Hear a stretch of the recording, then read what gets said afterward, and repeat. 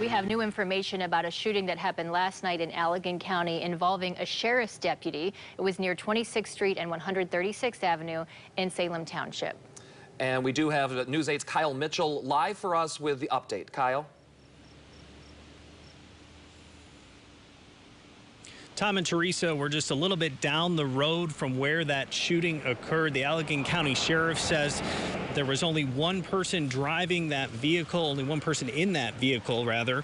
MSP has identified him as 22-year-old Joseph Nagel of Comstock Park.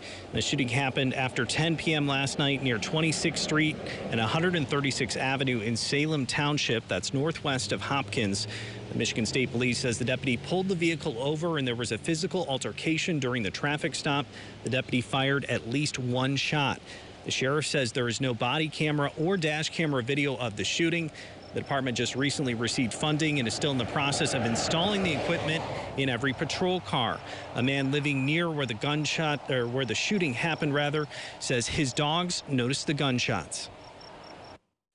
The dogs alerted my wife, and she looked out the front window, and then she woke me up, and there was just nothing but flashing lights all the way down through here. The deputy was taken to the hospital with non-life-threatening injuries. Police say they've not been able to locate a firearm at this time, but they're continuing to investigate.